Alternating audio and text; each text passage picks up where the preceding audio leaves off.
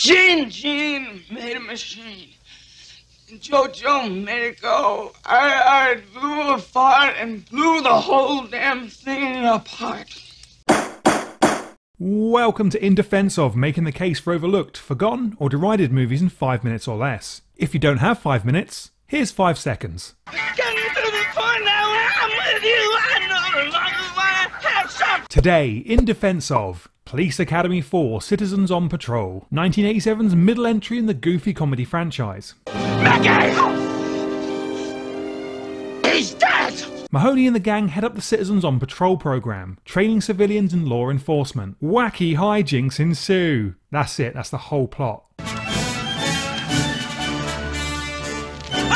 What's the most underrated trait a film can have? For me, it's watchability. Derived from a film's pacing and engagement, watchability has little to do with technical aspects or production quality. Great films can rank equally at the high and low ends of the watchability scale. Think of it like this: if you can sit through a film and not once be bored or distracted across multiple viewings, chances are that flick is watchable. And the Police Academy formula is in the service of watchability. Every film opens with a loose police-related premise followed by a series of what are essentially fast-paced sketches featuring accessible, broadly comedic characters, capped off with an exciting but not too exciting action sequence. If you're not enjoying a specific scene, wipe away those tears. A different character in a different situation is only a few seconds away. This constant forward thrust of unchallenging material equals watchability. So, why have I picked Police Academy 4 specifically? Well, 2 reasons. Firstly, it's the one most appropriate for a defense. The series clearly declines with each film, hemorrhaging franchise regulars and jokes becoming progressively more anemic. Police Academy 4 is the last entry that's acceptable for mainstream consumption. It's the last truly watchable one. That means the picture rides that just barely funny enough line. Not as funny as the first 3 films, but definitely funnier than the following 3. Not that that's particularly hard to do. Really, it's just an easy watch. At the end of the day, everyone can enjoy slapstick and toilet humour, especially when it moves this quickly. The second reason is that Police Academy 4 is the hipster Police Academy movie. It features a ton of things before they were cool. Take, for example, quite an out-of-place sequence showcasing the Bones Brigade, the elite pro skateboarding team in the 1980s. Apparently the movie has some rep in the skateboarding community as a snapshot of a very specific time in skating history. The same year, the Bones Brigade released The Search for Animal Chin, a pioneering skate video that influenced virtually everything that came after. You might not be familiar with any of these guys, but you'll surely have heard of this angelic little cherub. His stature would grow in the following decade or so. He was the skateboard stunt double for a youthful David Spade, here 1 year prior to his joining Saturday Night Live and rocketing to superstardom. And that's Sharon Stone. She'd done a number of B movies at this point, but would explode a few years later with Total Recall. You're probably familiar with the hockey mask and chainsaw trope, a somewhat overused reference rolled out when a horror movie proxy is required. I'm pretty sure Police Academy 4 invented this. The Blob did it a year later in 1988, Christmas Vacation in 1989, and The Simpsons wouldn't put out the most famous iteration until 1993. Police Academy 4, you pioneer, you.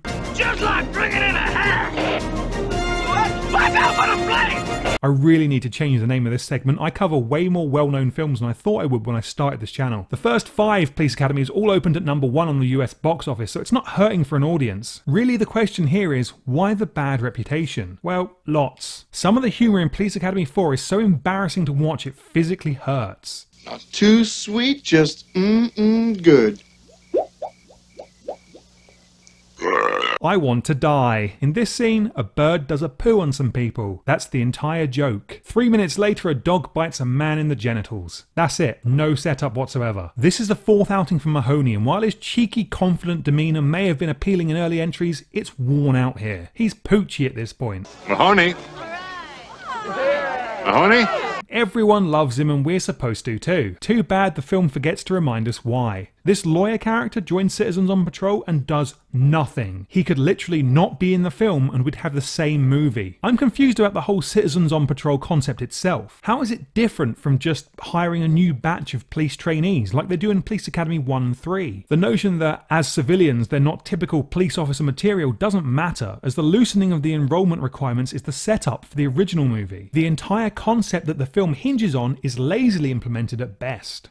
$1! 10 Attention! Highlander 4 and RoboCop 3. Both series started with an inventive original film that spawned huge, decade-spanning but ultimately mediocre franchises. So did Police Academy. Did you know that there were 2 TV shows? These are the citizens on patrol of their respective bodies of work. Bad, but not without redeeming qualities. Regular human clothes make people more comfortable.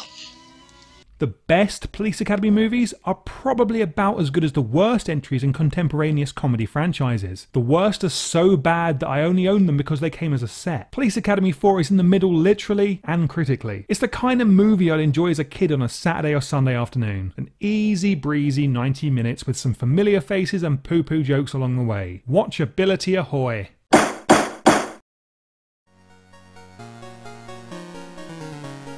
Ever heard of Vice Academy? Made by the man who brought you Hobgoblins, the Vice Academy series was essentially sexy Police Academy. Apparently they were hugely popular on US cable in their day, and as a result there are 6 of the damn things. Stars throughout the years included former porn star Ginger Lynn Allen and B-movie queens Linnea Quigley and Elizabeth Caton. Hey, they were all in Dr. Alien. That has to be sufficient encouragement for me to check out the Vice Academy movies, right? No. Police Academy 6 was directed by Peter Boners.